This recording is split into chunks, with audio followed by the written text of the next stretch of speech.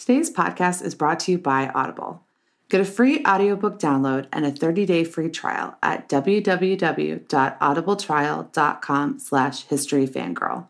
Over 180,000 titles to choose from for your iPhone, Kindle, Android, or MP3 player.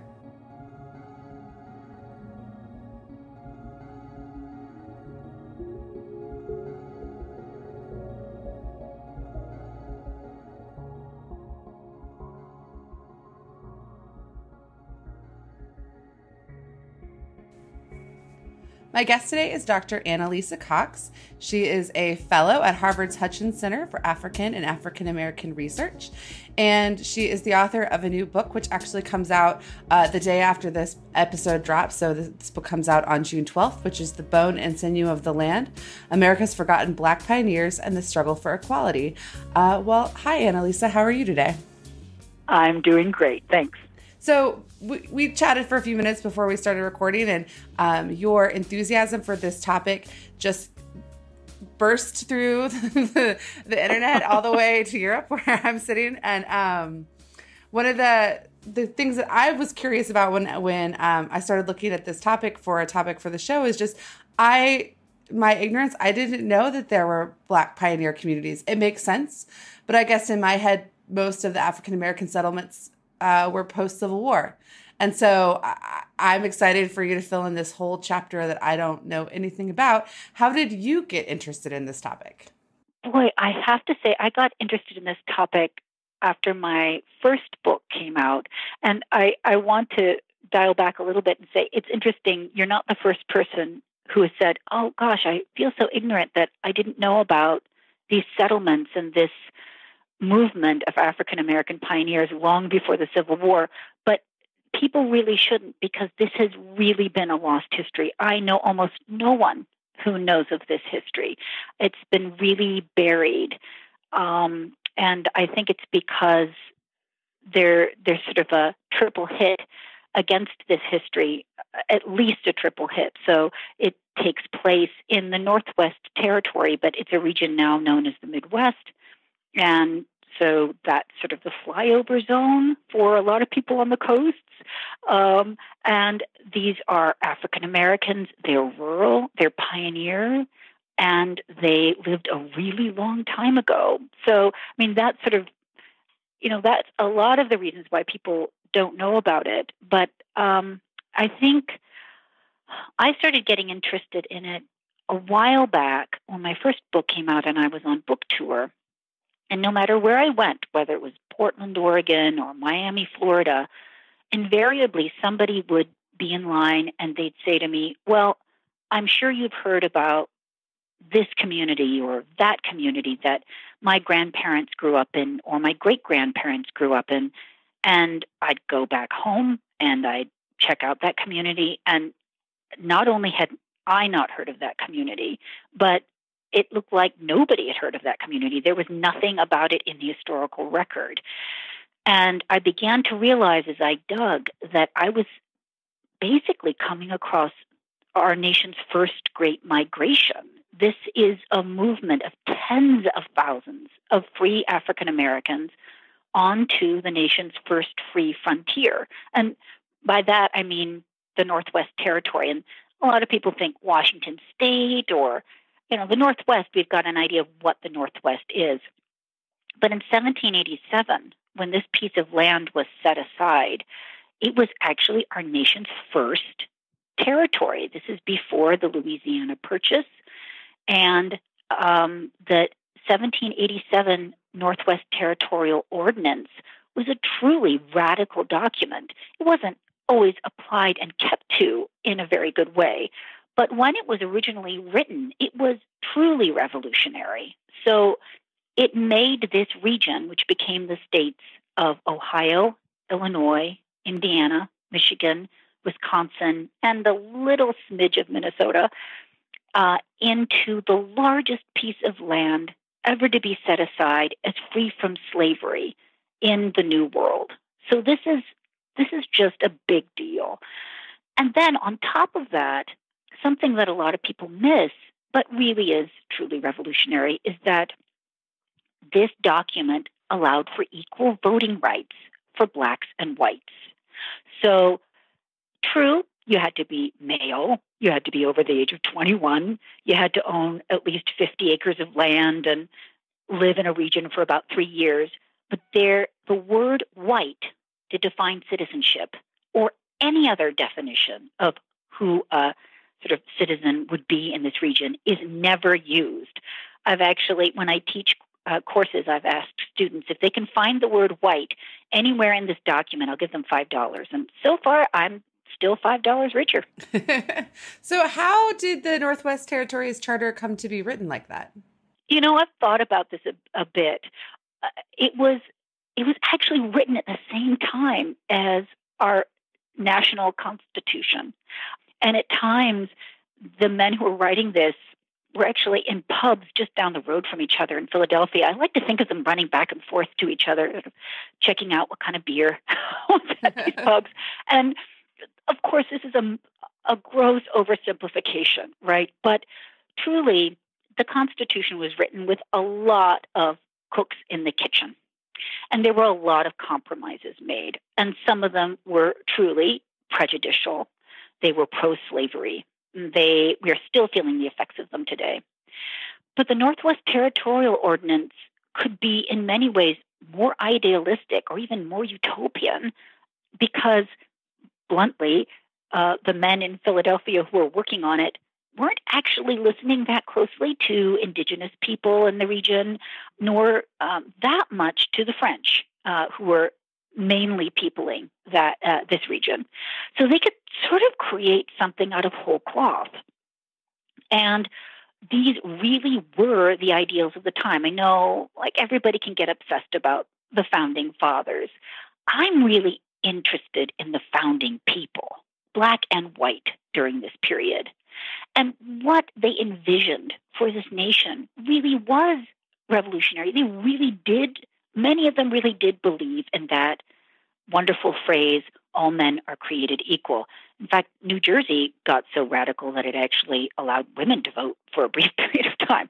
But this was a period of extraordinary sort of Enlightenment era revolutionary thought. And Americans who had fought in a very difficult war, which was torn by division and prejudice, and historians have rightly pointed to the fact that racism was actually used during the Revolution to foment violence.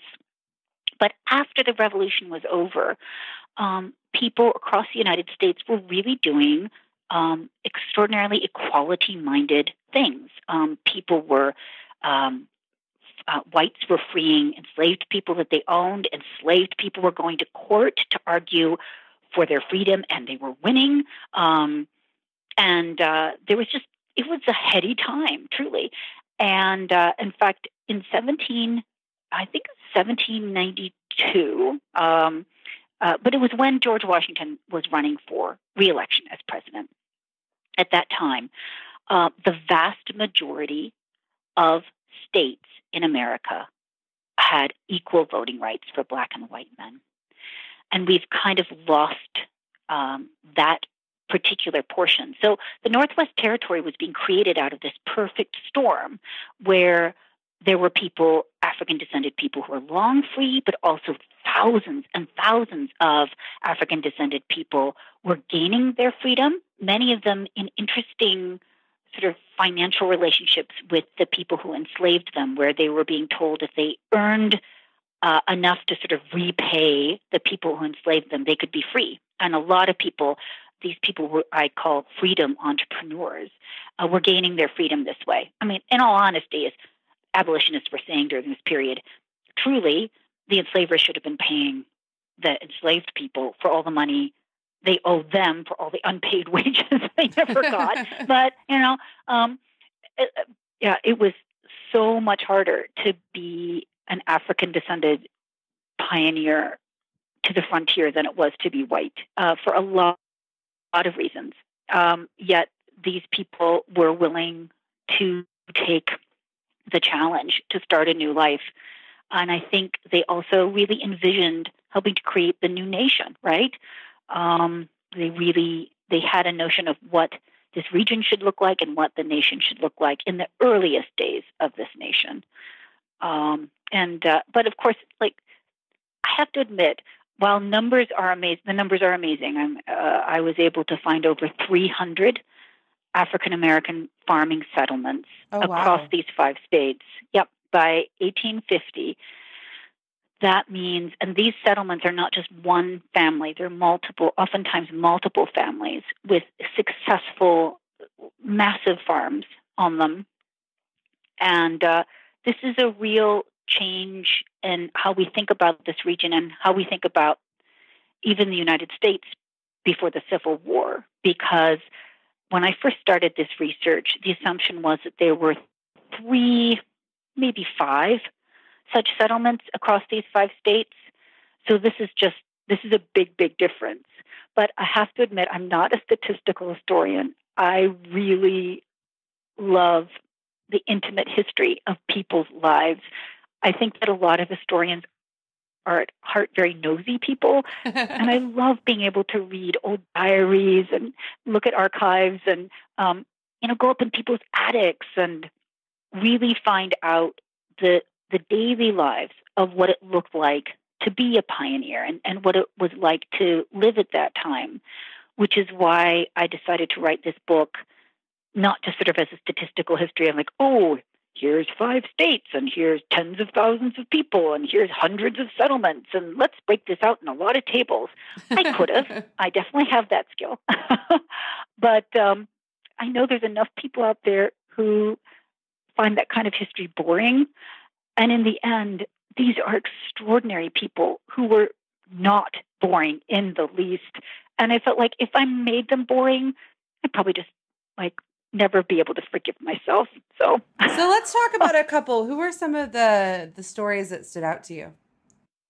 I really, I start the book with the Greer family, with Charles and Keziah Greer, on the earliest frontier of the Northwest Territory.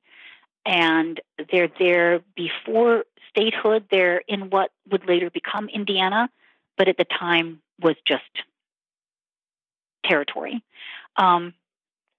Unlike some of the pioneers that I studied, and there's many, many different kinds, there were some that had been families that came in entire wagon trains who had been free for generations, who had been landowning farmers in North Carolina and Virginia since the 1600s, so just for generations, who were descended from patriots who'd fought in the Revolutionary War. But Charles and Keziah Greer really intrigued me because they started with nothing. They were brought basically enslaved into that region.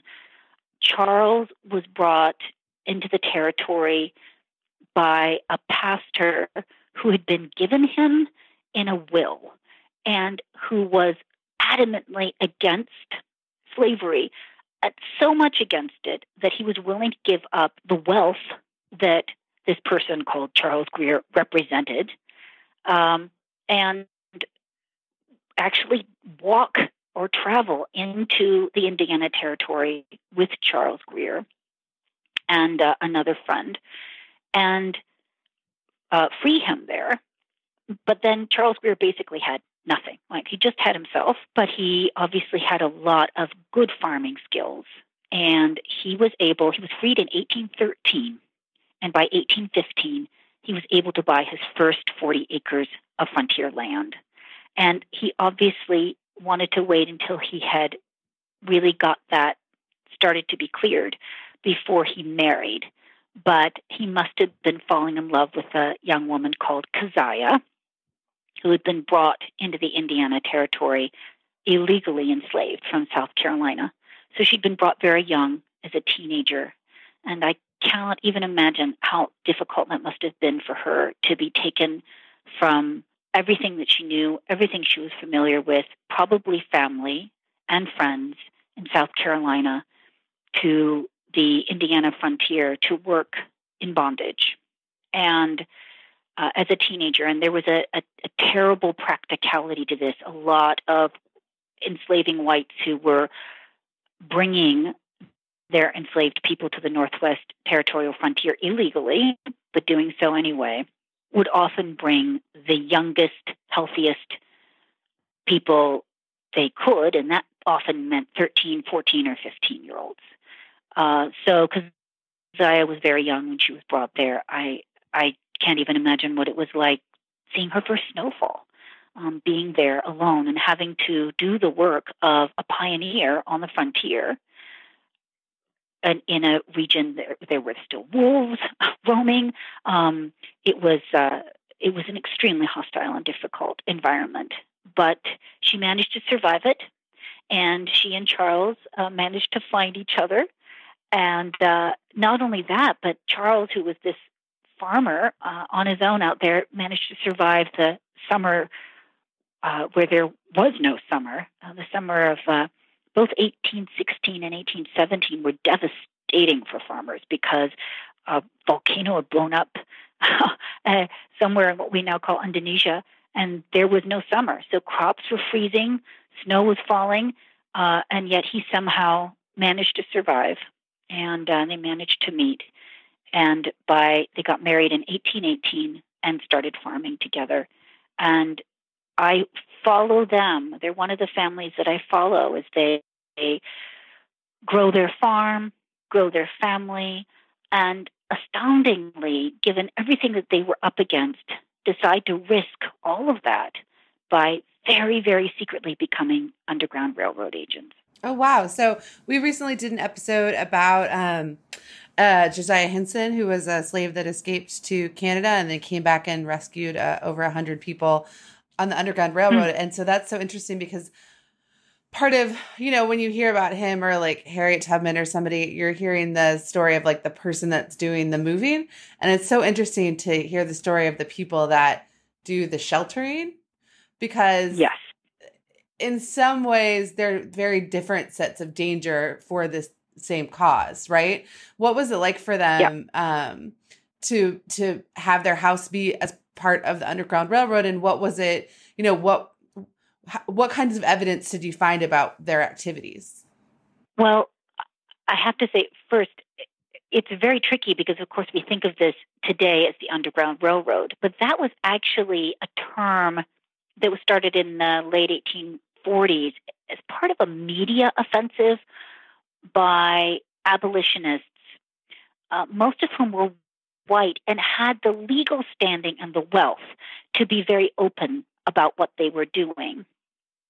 But many of these African-American farming pioneers were part of an unofficial Underground Railroad, or just, I would say, they were risking their lives to help people who were trying to make themselves free. They were doing it long before there was ever anything called a railroad, anything called trains, right? In fact, I think probably the earliest, it was the waterways. You were getting people out on boats. One of the earliest ways was getting people up the Ohio River to Pittsburgh. But it was so much more dangerous for African-descended people to do this. They were already closely watched. They were closely noticed. So the risks they were taking were so much greater. And they faced the fact that they had very little shelter from the law. So if you're a wealthy white person who hired a lot of the people in your county, either on your farm or in your business, if you were arrested, you could go to court and defend yourself.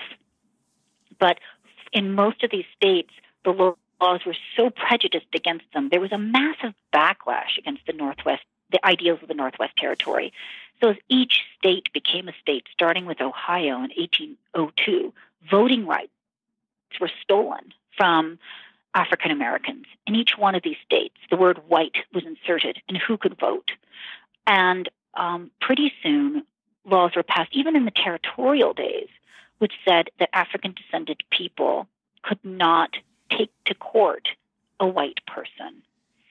So there was very little shelter. So the challenges that these incredibly heroic people were doing were just, almost insurmountable, yet they did them.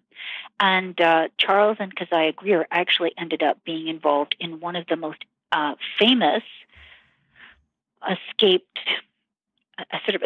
stories of the period before the Civil War. They helped the Still family to escape. This is members of the African-American abolitionist Still family based in Philadelphia. And it was, their decision to get involved in that in the 1850s was really a very, very, very dangerous one. And yet they were willing to do that. What did they go on to have children? Do they have, what kind of legacy do they have outside of your research, or how did you find out about them? So yes, many of these pioneers had huge families, which I have often thought, like, how did that even look if you were first on the frontier? Because many of them were there before most whites arrived. They were getting really good land. I've come across some settlements in western Wisconsin where African-American pioneers were literally land deed number one.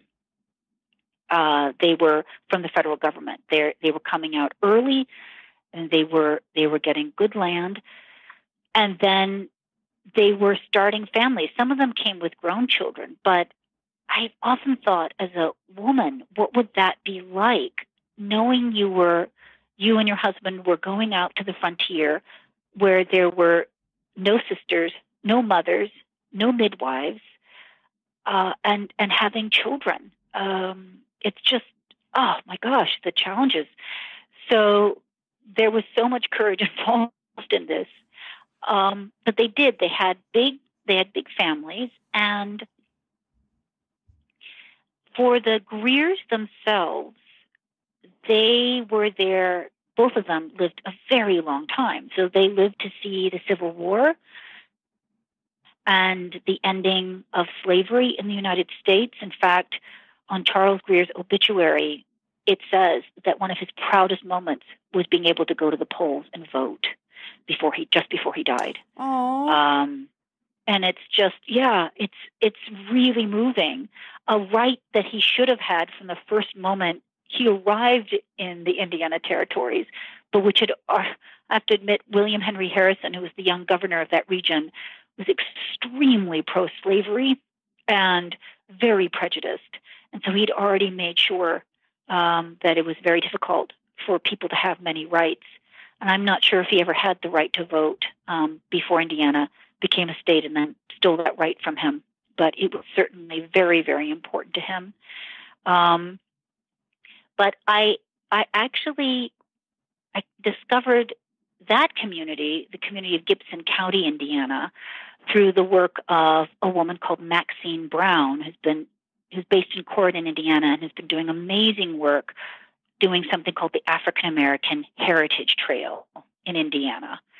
And through my contacts with her, she was able to tell me about some of the communities that were working to preserve their history. And a man by the name of Stanley Madison has been working very, very hard now to preserve the history of African-American farmers in Gibson County who have been owning land and farming there for well over 2 centuries. And he has a wonderful little museum in Gibson County called the Lyles Station Museum.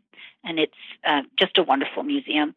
And when I started working with the Smithsonian's National Museum of African American History and Culture on a large exhibit on this pioneering movement and these African American farming communities with the curator there, Paul Gardulo, that was the community that Paul decided to focus on for his exhibit because its history is so rich. But I have to say, one of my biggest challenges for this book, and it really was a challenge, it was hard for me, is that every time I turned around, every time I scratched the surface, there was another community who was also filled with heroic and incredible people with amazing stories. I mean, there's literally hundreds of these settlements.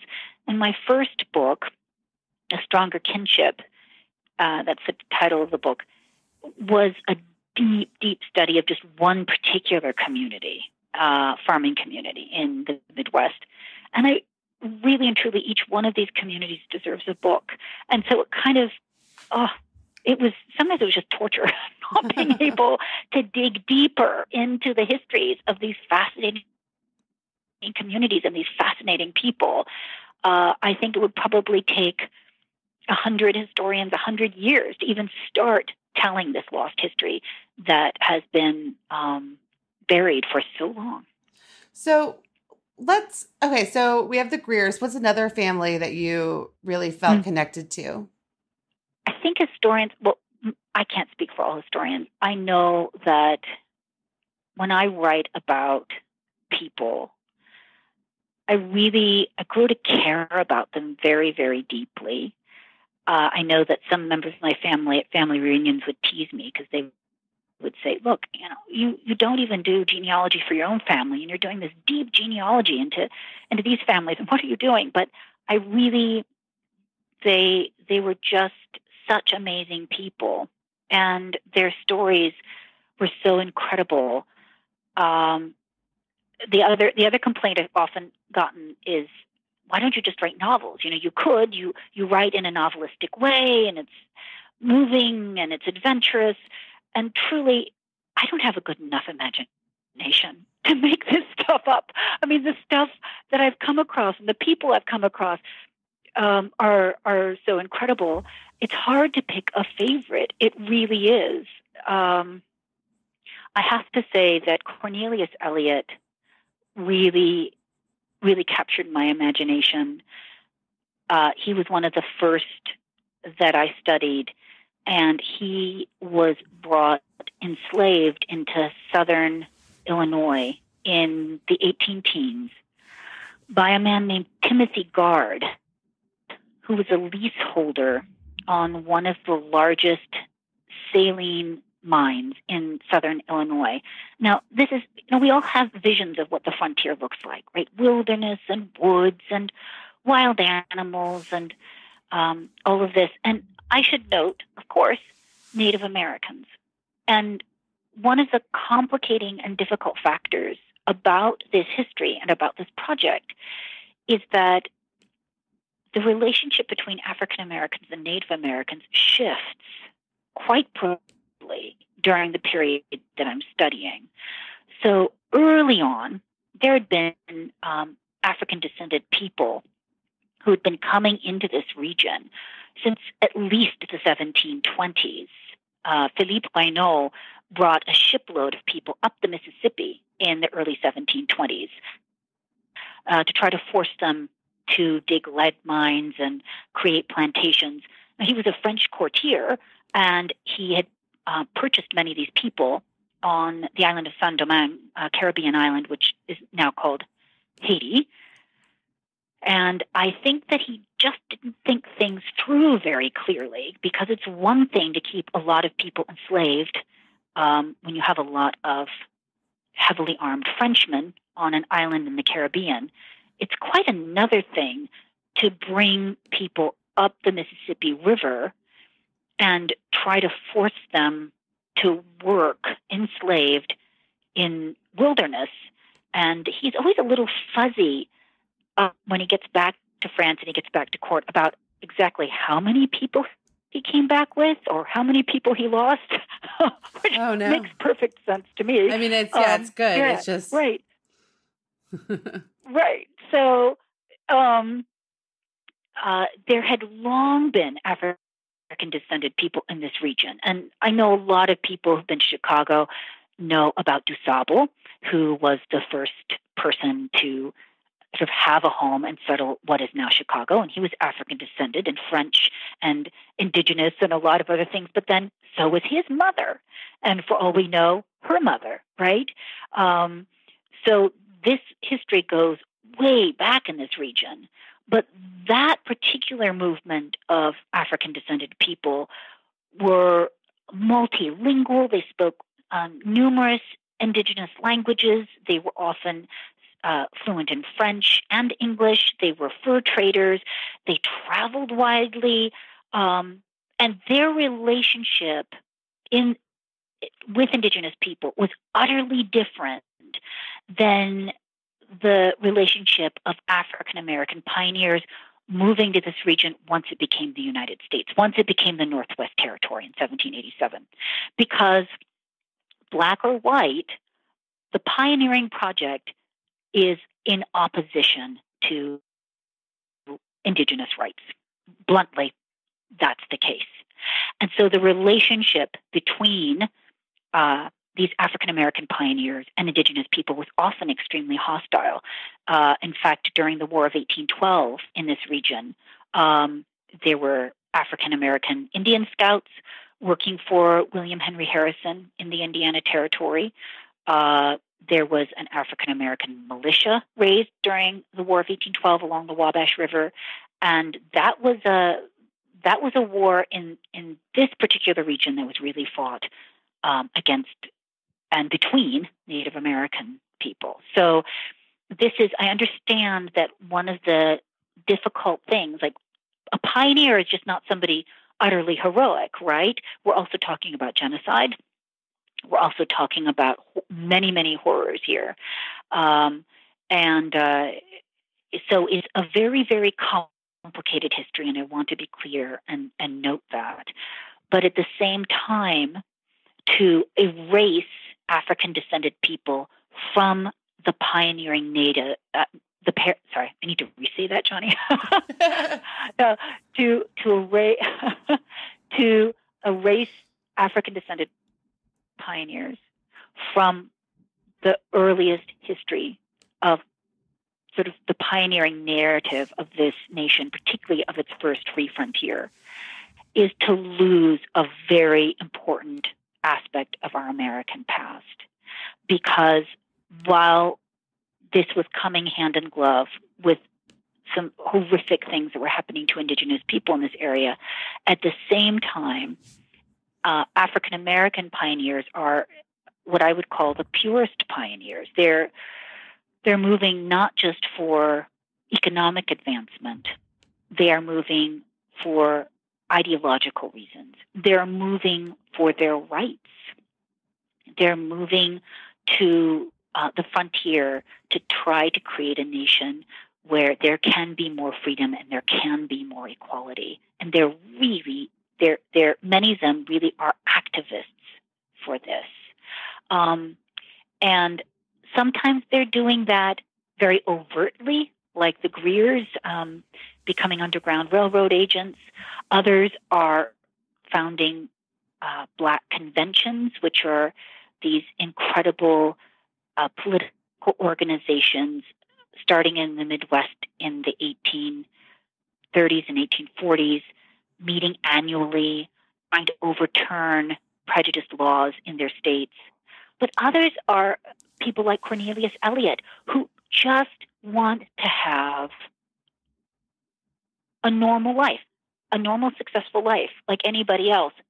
But at that time, that dream, Cornelius Eliot's dream, was in itself a revolutionary dream, because he was brought from Kentucky to Southern Illinois, enslaved to the salt mines of Southern Illinois. And this was not wilderness. This was the early industrial revolution in the middle of the wilderness. So it was huge pits being dug deep into muddy ground to draw out this salt water. And anybody who's been to the beach and tried to dig a hole in wet sand knows what happens, right? It just collapses in on itself.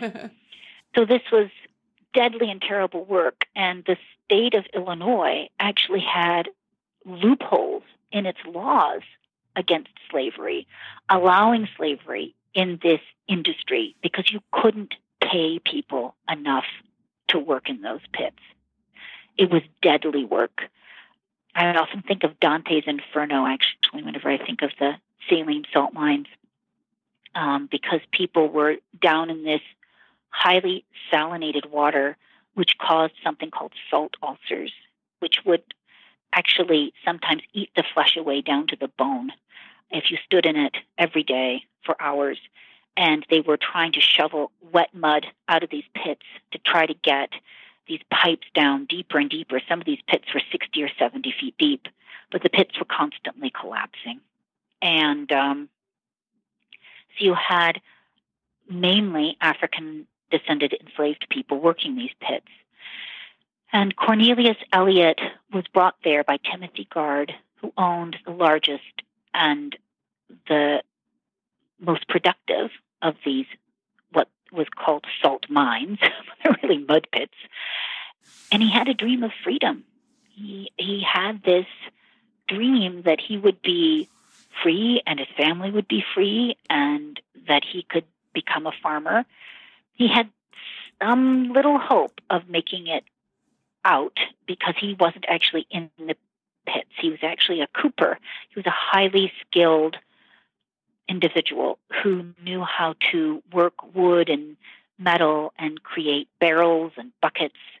And he was probably also hired to watch the pipes. There was a series of pipes going from these pits across miles of burnt ground to the edges of the forests because they would render the water, the salt water, in massive kettles to create the salt. They would burn this green wood, and the black smoke must have been visible for miles around. But of course, when you're rendering saltwater sludge in metal pots, you get rust. So these kettles were constantly failing, and then this scalding salt sludge would fall on anybody who was trying to stir or tend these pots, and so people were also dying of terrible burns. But Cornelius Elliott was working this industry, and he made an agreement with Timothy Gard that he would purchase his own freedom. And again, this is a freedom entrepreneur. There were thousands of them out on the Northwest Territorial frontier, people who purchased their freedom while enslaved.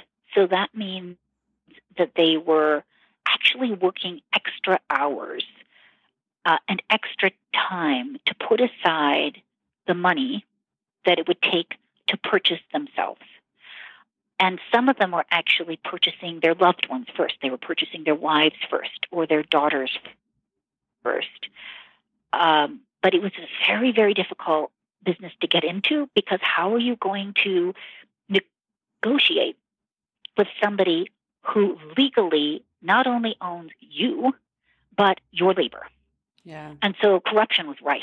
There were constantly situations where an enslaved person would say to somebody, I really want to be free.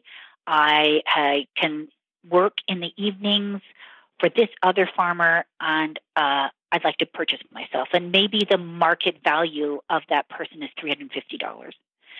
But their enslaver says, well, if you can come up with $600 or $700, then you can be free. And then maybe you are over the years able to come with that money.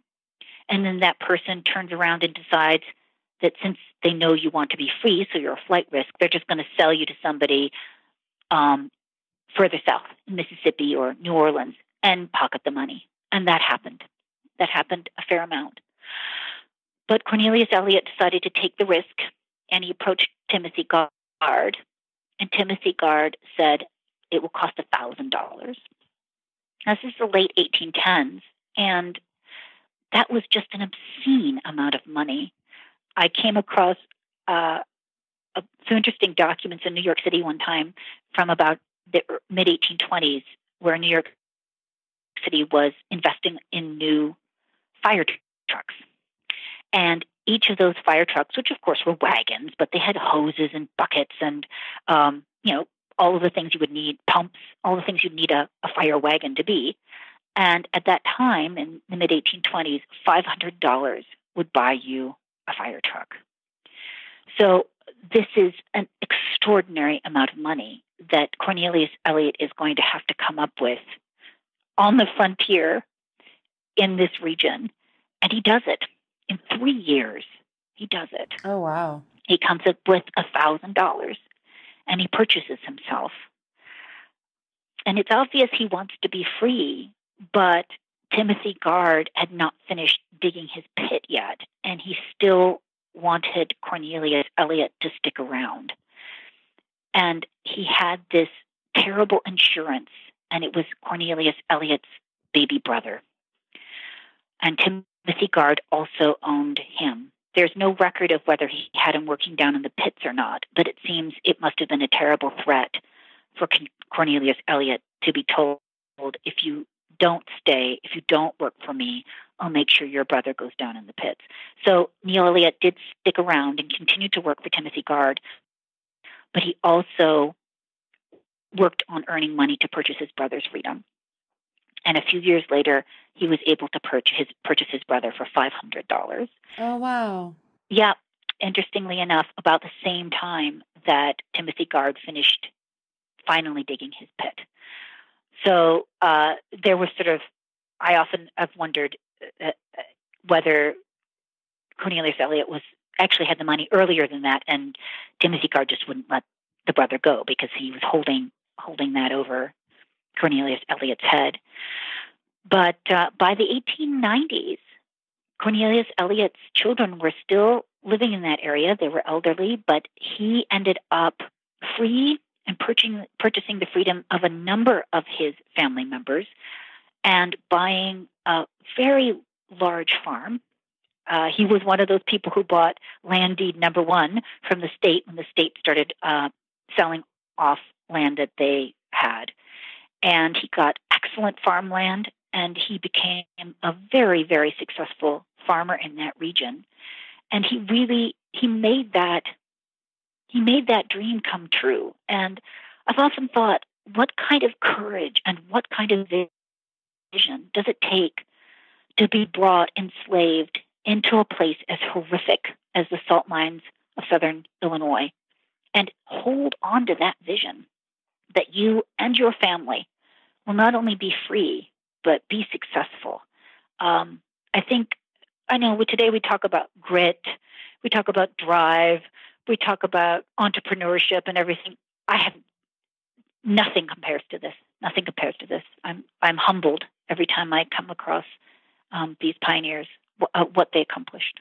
So let's talk about what happened to the communities, because obviously if you're rediscovering this history, at some point we lost touch with the stories, even if, family members or communities knew more. What happened to the communities after the Civil War? Well, many of them still continued after the Civil War. It's interesting, but one of the earliest projects that W.E.B. Du Bois did, I believe he did it as a graduate student. And I think it's funny because I'm actually a fellow at the W.E.B. Du Bois Institute at the Hutchins Center. Oh, wow. So I love this link. But one of the earliest projects he did, it was based on the 1890 census. And he was asked to study African American farmers. And he found that the value of the land owned by African American farmers in this region, in the Northwest Territory states, that they owned more land and more valuable land than any other region in America at that time. More than in the South. There were a couple of ranch owners out in what we'd call the West, sort of the Dakotas and stuff, who owned thousands of acres, which sort of skewed the numbers a little bit. But in terms of what people were actually owning in individual families, it was still really extraordinary. I mean, this legacy was still continuing. What I can say is that even before the Civil War, there was backlash against these successful African American farmers. So sometimes they were burned out, sometimes they were shot out. I mean, literally sort of attacked and driven off their farms. I know there's a number of incidents I've come across before the Civil War. Wealthy mill owners, wealthy farmers, who literally whites would come in long after these African American farmers or rural entrepreneurs had gotten established, and would drive out these African Americans. and there were laws, the politics and laws of the time that whites were enacting also made it very, very difficult to be a business owner in these regions. It's very difficult to run a farm or run a business if you can't actually be represented in court, if you can't sue somebody in court. And almost all of these states had laws that said if you're of African descent, you can't sue a white person in court. So this meant that you might be sitting on your front porch one day and your herd of dairy cows is in a field right there. And, your 10 children are out helping to work the farm. They're sort of ranging in age from little to up into their 20s. And a group of white men could walk onto your farm, walk off your farm with 3 of those milk cows in front of you. And if the only witnesses were you and your family, there were no witnesses because you couldn't take them to court. So it wasn't so much that they couldn't commit crimes against them. It was that they couldn't testify or be the people that sued. But was it still a crime then? Right. They couldn't defend themselves. Okay. Sorry? Oh, yeah. So I was just trying to get clear exactly what the loophole was that was allowing this. So what it was is that a person of African descent could not be a witness or prosecute or testify against a white person in court in most of these states. So if you wanted to go to court and say, look, this white person came onto my land and stole my milk cow, you couldn't do that. You weren't allowed by the laws of the land. So this made it very, very difficult, but people persevered. And in some counties, there were more sympathetic white judges who would allow testimony to occur. I know that certainly happened in Cass County, Michigan, during a very infamous slave raid that happened there in the late 1840s. A group of men from Kentucky came up and just grabbed people. This was one of the challenges of being a Black pioneer during this period, is that even if you'd been generations free, you were basically walking wealth, right? Your body is worth so much money, so that a white person could just come up and grab you and kidnap you and take you away and sell you for money.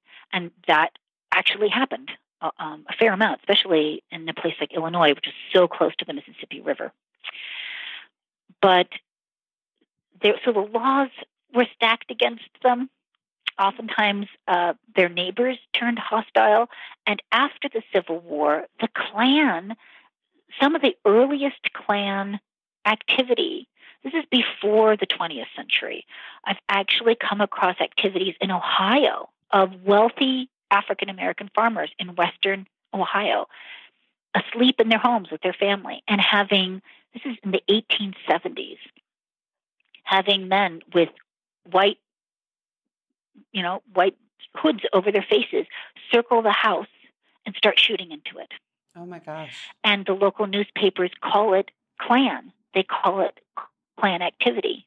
And by the 1910s and 1920s, I don't think it is a mistake. It is not a coincidence that the Klan arises in the rural Midwest with such fierceness and such viciousness. It's interesting. I find this intriguing because there's long been a puzzlement on the part of historians studying the Klan in the Midwest as to why the Klan arose. And there's been arguments that maybe they were just anti-Catholic or maybe they were anti-immigrant, because if historians assume there were no African Americans in the rural Midwest, if they assume that the rural Midwest was, as some historians have argued, homogeneously white, then what in the world was the Klan doing out there? Well, we know now. Yeah, it seems like if you have Klan activity, you can pretty much bet that there's not just white farmers there. Right. But because this first Great Migration and all of the settlements that came from it has been lost, then that that information has been lost too. But the interesting thing that I came across in the 20th century is that sometimes there was wishful thinking in the newspapers. Sometimes whites would write in newspapers, well, we've chased off all the African Americans, or, we've lynched this particular African American, so they've all left. But people did not always leave. They hung on, or they came back. Not in all cases. And I would say that I didn't study, my job was to uncover this lost Great Migration and these farming settlements. And my vision was actually, I was keeping my focus pretty conservative. I was only looking at farmers, even though I was coming across a lot of rural business owners who were African American, general store owners and mill owners and blacksmiths, and from, southern Ohio to western Wisconsin. Some of them immensely wealthy and successful, but I was only doing farmers. And so the map that's in the front of my book of over 300 settlements, those are just farming settlements. They're not urban. They're not all those other businesses. It's just farms. So there's many, many, many more. And I have to say that what happened in this region in the late 19th and early 20th century, I think the term pogrom is not inappropriate. The level of violence that was reached in these areas, the number of people who were burned out and killed and lynched, it was practically open warfare in some regions. And I'm not the only historian who's noted this. A book that came out a number of years ago called Buried in the Bitter Waters also notes this for a couple of counties in Indiana. And of course, that infamous photograph that inspired the song Strange Fruit is based on a photograph of a lynching not in Mississippi and not in Georgia, but in Indiana. Oh, wow. In Marion, Indiana. And that photograph of those two men in the trees with the white people underneath pointing up at them like they're at a party was actually home to an early African American pioneering settlement, an African American farming settlement that by the 1840s had a thriving African Methodist Episcopal Church in its midst. So what is arising in the 20th century is something that was really sort of unbroken, a level of white hostility that just sort of grew to such strength that a lot of people were burned out. I've talked to some of the descendants of some of these farmers in Lyle Station, and where there are still some active Klan members in southwestern Indiana. And I said, how did you survive this? And for many of them, the communities had to change. They changed from scattered farms separated by miles to homesteads in little villages. They had to. It was like the Dark Ages in medieval England. People had to gather together around a church and around a school to be safe. Oh, my gosh. And, one of these farmers actually said they had a series of warning bells that they would use. And I loved this quote. He said, "The Klan knew we had long guns, and we knew how to use them." So the Klan would come and burn their crosses a mile out of town, but they wouldn't come any closer. But some of these settlements are still there. There's still descendants of some of these early pioneers, free black pioneers in western Wisconsin, just outside of Viroqua, Wisconsin. Beautiful. This is the driftless region of Wisconsin. So these are African American pioneers out here long before Laura Ingalls Wilder and her little house in the big woods, right? They're out there and they're settling beautiful land. And one of the great joys for me was being able to actually visit these communities to see the beautiful barns that they built and the rich land that they farmed. There's long been an assumption by historians that African Americans, pioneers, they came late, they came after most whites, and they got the worst or the poorest land. But actually, some of the earliest African American pioneers got some of the best land. And it's really good land. I still think about a conversation I had with a descendant of one of these farmers in Western Ohio, and she was showing me around a home that she and some of the other descendants of these families was working on preserving, the Clemens home in Western Ohio. And it's a beautiful mansion, absolutely gorgeous, and it's built with sort of a grand central hall and a beautiful staircase, and it's just lovely. And she showed me around it, and afterwards I just turned to her and I said, "Nobody knows you're here." And she looked at me and she said, "Well, we do." Right. So, which is true, right? It's completely a terrible presumption for me as a historian to make, right? But the problem is that that's the presumption that historians have been making for far too long. Let's talk a little bit about some of the places that you went to that you could recommend for someone else to go. So if somebody's interested in this history, and I know a lot of my listeners are in that part of the country anyway, so it might be history that's in their own backyard and they can go find and they don't know it's there. Like on the Underground Railroad episode, I shared that Harriet Tubman stopped at a house that was in the neighborhood that I lived in for 7 years, and I didn't know. They discovered it later. But I don't know if I would have known at the time anyway, because it just wasn't something that was talked about that much in Philly. So where are some places that people could physically go and interact with this history, either a museum or even if it's just driving by a building that is particularly interesting? Yeah, there are so many sites, and not all of them are marked. I mean, obviously, I have that map in the front of my book with over 300 settlements marked. And some of them do have historical sites and historic markers. Others don't. But I do, in addition to just sort of the stars on the map, I also mention their exact locations, sort of township and county.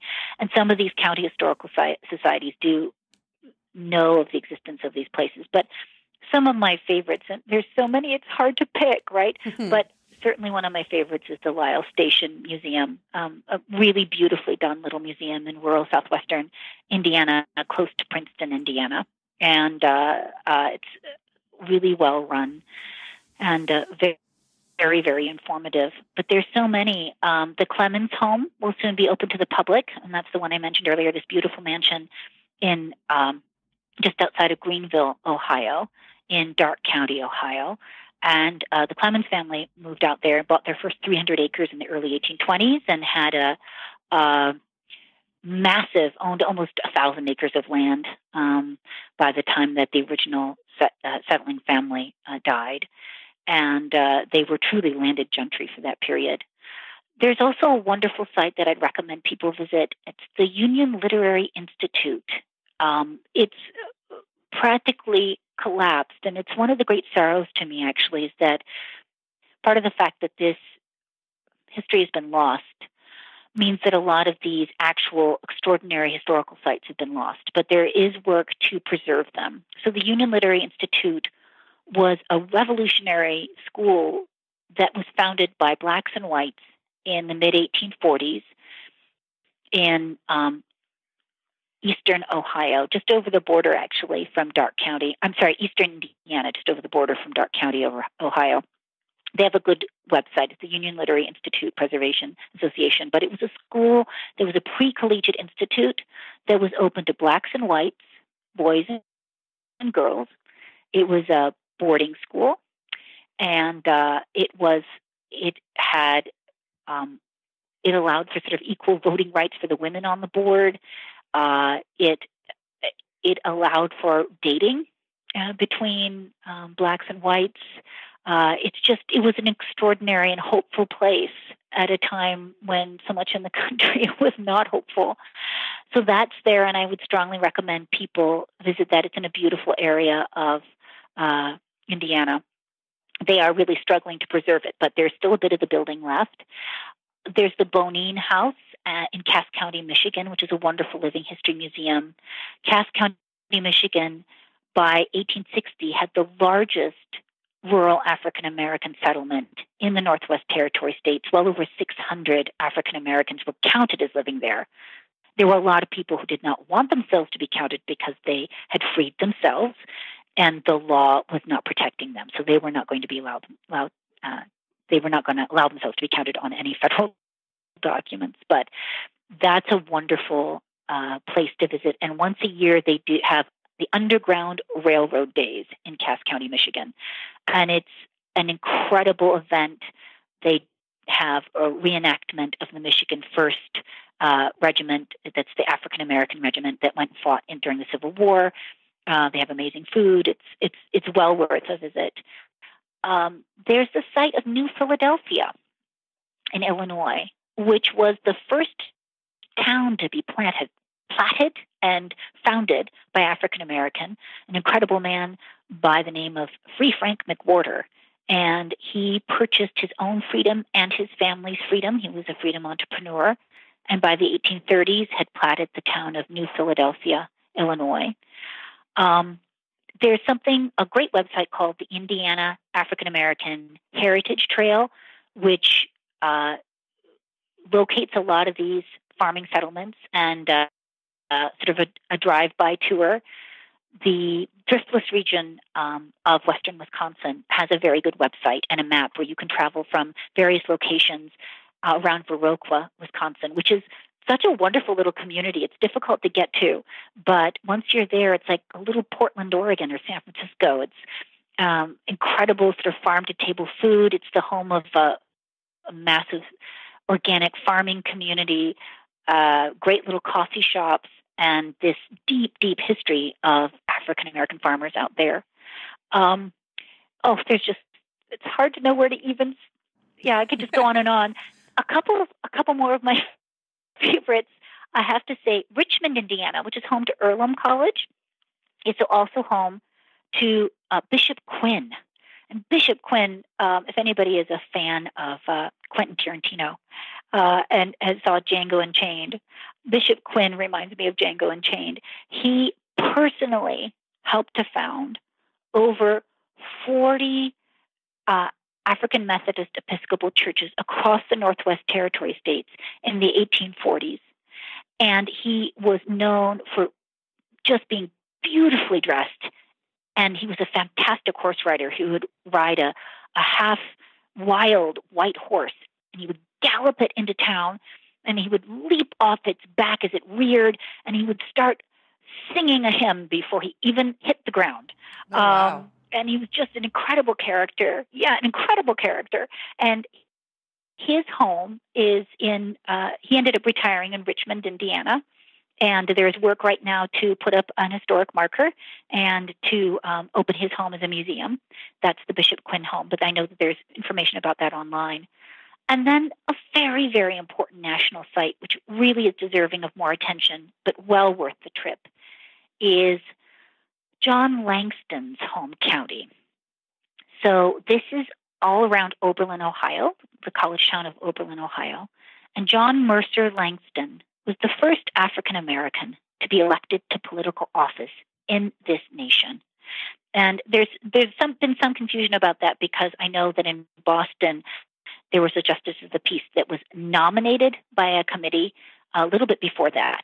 But in 1855, John Mercer Langston became the first African American actually elected in a free and open election to political office.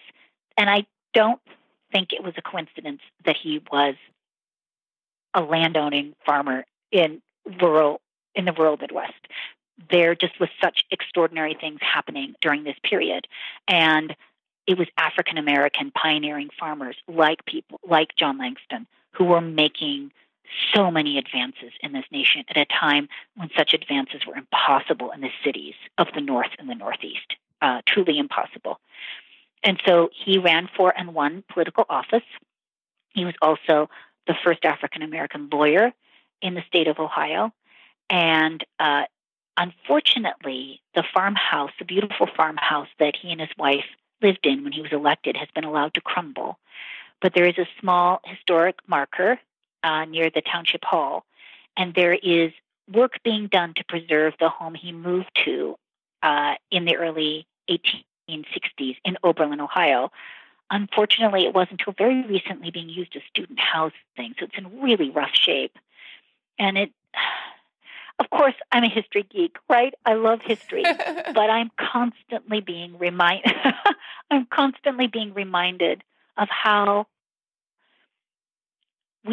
how history is laid across the landscape, and how a nation decides to commemorate its history and who lived where has so much to do with how we as a nation today and we as a people today think about who we are today, right? That it's so reflective of that. And so a lot of the people who are working and struggling to preserve some of these locations, to celebrate some of these farmers and these families and these civil rights activists of the 1810s and 1820s and 1830s are facing the same challenges that the pioneers themselves faced. And it makes me realize we still got some ways to go. But the John Langston home is well worth visiting in Oberlin, Ohio. It's a wonderful place and well worth supporting. And it's a home that was visited by Frederick Douglass and so many luminaries of the time before the Civil War. So, Anna-Lisa, where can people find your book? Well, my book is coming out June 12th. It's called The Bone and Sinew of the Land, and the title is actually taken from an incredible speech given in the 1840s. And it actually describes African-American farmers, pioneering farmers of the Midwest during that period. But it comes out June 12th. They can get it on Amazon. They can get it in most of their local bookstores. It's being made widely available by Public Affairs Press, who's doing a wonderful job with it. And I will actually be on book tour through much of the summer in both the East Coast and the Midwest. And people can check out my website, www.annalisacox.com, for more information about that. Or they can just Google me about locations. I know I'll be in the Boston area, I'll be in Washington, D.C. and New York City, and across much of the Midwest. And I'm really, really looking forward to actually being able to talk to people about this first Great Migration and this long-lost history. Well, that's so exciting. We'll put a link to your website in the show notes so people can look on there to see if there are events in their area. If you're interested in going and meeting Anna-Lisa, and check her website to make sure that there is an event near you, or make a trip of it, especially if it's the summer. Well, thank you so much for coming on. This was really exciting. I feel like I know so much more about, it's weird. It's like I've traveled to all of these places, like I've been to all of these states, but this isn't history that I knew about. So now it's retroactively changing the way that I feel about the trips I was already on, which is a really interesting experience. But thank you so much. You are so welcome. And thank you, Stephanie, for taking the time to talk with me about this project. And I realize that the Northwest Territory states may be a long-lost frontier, but it really is an exciting area, despite the fact that many people think of it as a flyover region. It's beautiful. It has a deep and amazing history, and I hope that people will begin to explore it a bit more.